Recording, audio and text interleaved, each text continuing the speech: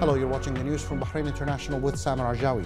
His Majesty King Hamad bin Isa Al Khalifa sent a cable of congratulations to King Salman bin Abdulaziz Al Saud, the custodian of the two holy mosques, on the success and immaculate organization of this year's Hajj season.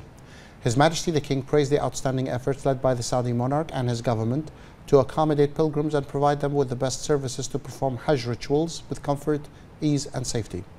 His Majesty the King also commended the ongoing expansion projects, the development of new services and the use of advanced technology throughout the holy sites to meet the needs of the pilgrims. His Majesty the King congratulated the pilgrims on the completion of Hajj and extended his best wishes to King Salman and to the Saudi government for further progress and prosperity under his wise leadership. He also wished the Arab and Islamic nations many happy returns. His Royal Highness the Crown Prince and Prime Minister Prince Salman bin Hamad Al Khalifa sent a cable of congratulations to the custodian of the two holy mosques, King Salman bin Abdulaziz Al Saud, on the success of this year's Hajj season. His Royal Highness the Crown Prince and Prime Minister commended Saudi Arabia's efforts led by King Salman bin Abdulaziz Al Saud and its government to accommodate the pilgrims with the best services that enable them to perform their Hajj rituals with comfort, ease and safety. His Royal Highness also commended the ongoing expansion projects, the development of new services and the use of advanced technology throughout the holy sites to meet the current needs of the pilgrims. His Royal Highness congratulated the pilgrims on the completion of Hajj and extended his best wishes of further progress and prosperity to Saudi Arabia, wishing the Arab and Islamic nations many happy returns. His Royal Highness the Crown Prince and Prime Minister sent similar cable to the Crown Prince and Prime Minister of Saudi Arabia, His Royal Highness Prince Mohammed bin Salman bin Abdulaziz Al Saud, and to the advisor to the custodian of the two holy mosques and governor of Mecca, His Royal Highness Prince Khalid Al Faisal bin Abdulaziz Al Saud. His Royal Highness the Crown Prince and Prime Minister Prince Salman bin Hamad Al Khalifa received a telephone call from the Qatari Prime Minister and Minister of Foreign Affairs, Sheikh Mohammed bin Abdul Rahman Al Thani.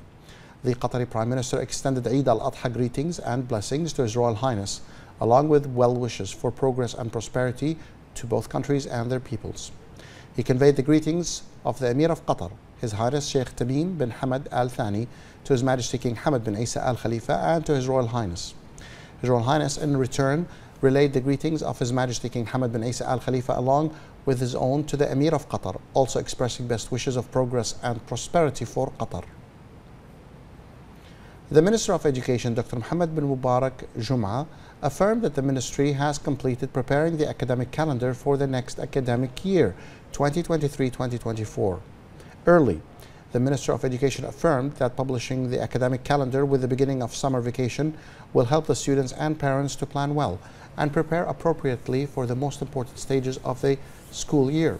He noted that the academic calendar includes the most important stages of the next academic year, official and student holidays, as well as exam dates. The Minister of Education revealed that the ministry has completed the preparation of the necessary studies to implement the rescheduling of school hours for secondary school students, which will be implemented starting from the next academic year. The school hours for secondary school students will end at 1:45 p.m. and this will allow the ministry to achieve a set of goals after the school hours have been rescheduled for the primary and intermediate stages. The Minister of Education affirmed that the ministry will publish school bus waiting timings in the morning and school departure times at noon. In this context, the Minister of Education affirmed its continuous endeavor to develop public and private schools and increase their ability to support and enhance the performance of students in educational attainment. The Minister also asserted that the last academic year witnessed an outstanding performance by schools and students, with the support and follow-up of the supporting educational sectors and parents to achieve remarkable results at the end of the academic year.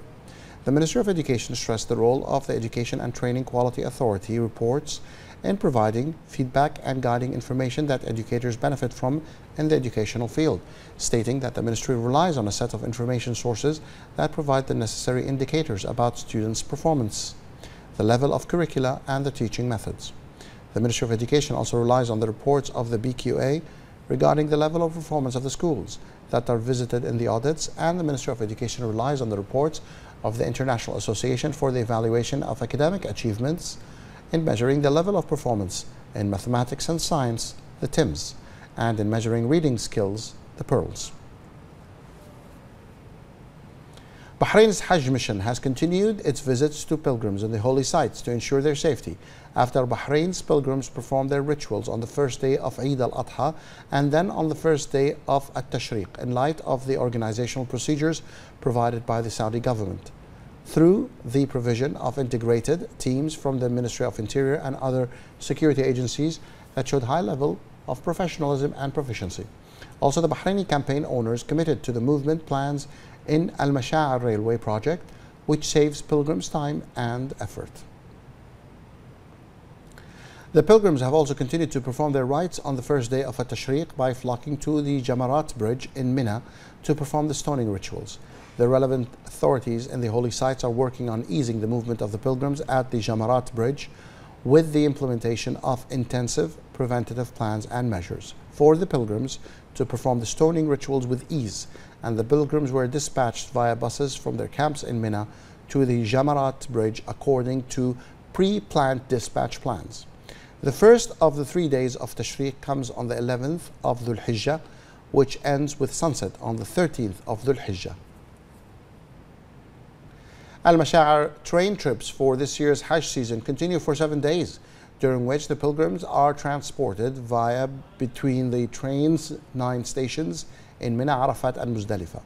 This confirms the role played by the Saudi Railways SAR in serving the pilgrims by harnessing all material and human potentialities to facilitate the journey of the pilgrims and their movements during the performance of their rituals.